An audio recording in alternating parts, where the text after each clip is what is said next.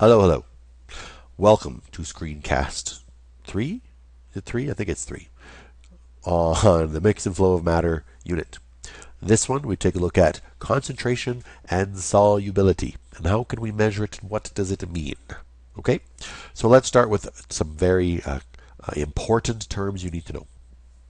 Before we can talk about anything about concentration, we need to know what we're looking at when it comes to solutions. Okay, and a solution is always made up of more than two main parts, two or more.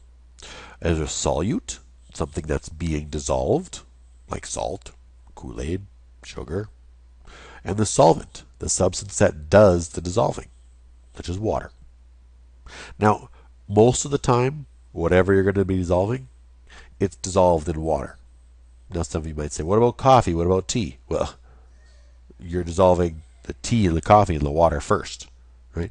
Water gets a unique name called the universal solvent. Why do you think that is?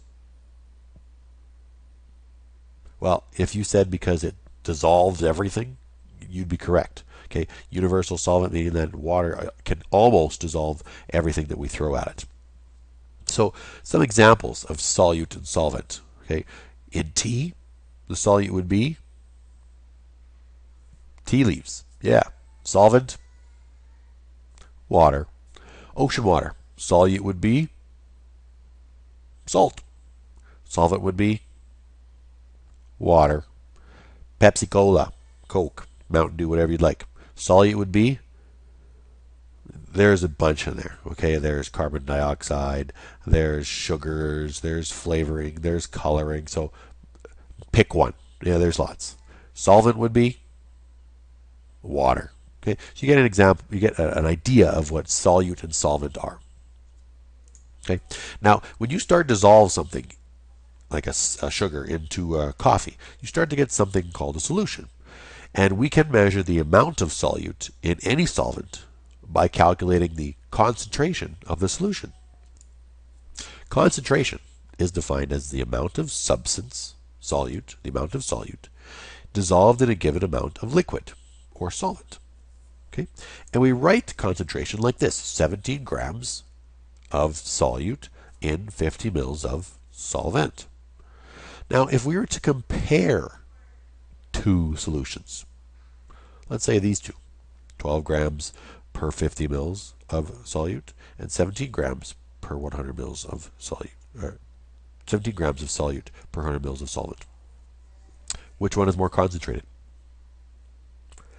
We can't really tell right now because we need to compare both of these in the same volume, the same given volume of solvent. So the first thing we actually need to do is we need to do some converting here. And we like to, for our sakes, pick 100 mils. 100 mils is easy. It's easy to pick for a number. It's nice and round. Lots divide into it. Well, not lots. Anyways, if we look at the first concentration, 12 grams of solute per 50 mils of solvent. If we need to change that to be out of 100 mils of solvent, we multiply it by 2.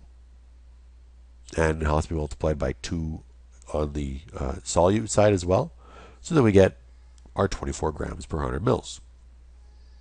The bottom one doesn't have to be changed. It's already per 100 mils. So if we now look at our original question, noting that one of them has a significant amount of solute dissolved versus solvent, we can now say that this one, the first one, has more solute dissolved than solvent, therefore it has a higher concentration. And that's it, higher concentration. Here's an example that we could go through. And I'm going to challenge you right now to pause the screencast and to see if you can figure out which one it actually is. Okay, let's take a look. Let's do the quick calculations. Follow along.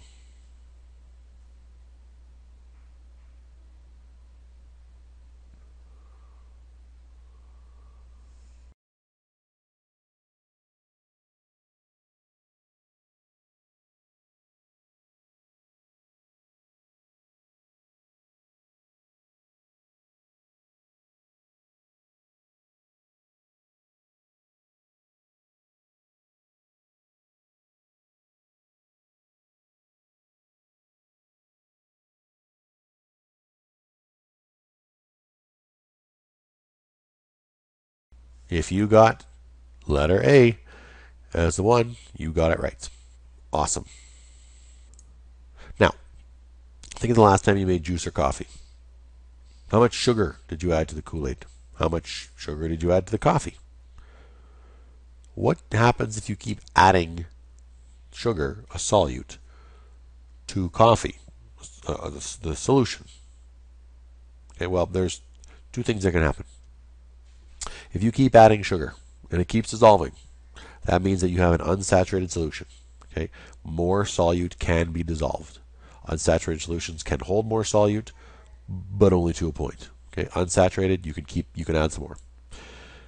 When you get to keep adding sugar, eventually no more solute will dissolve, and this is what we call a saturated solution. A saturated solution is where no more solute can be dissolved in the solvent because it can't hold anymore. The point at which no more solute can be added, we say that that's the saturation point. And the only thing that can change a saturation point is usually by changing the temperature. You can add more water or more solvent. Let's say, a bigger pot of coffee will dissolve more sugar. You can certainly do that, but changing the temperature is the most common way. All of this, the unsaturated solution, the saturated solution, concentration, saturation point, that's all referred to as solubility. And the very technical, very scientific term is this. Solubility is the maximum amount of solute that you can add to a fixed amount of solvent at a given temperature. So it's how much sugar can you add to a specific amount of water at a specific temperature. Okay, that's solubility. So that's concentration and solubility in a nutshell. I would encourage you to make sure that you're able to do those calculations for calculating concentration, because those for sure are something that you're going to be asked to bring back and recall. Okay. Any questions, as always, you can ask in class. Toodaloo.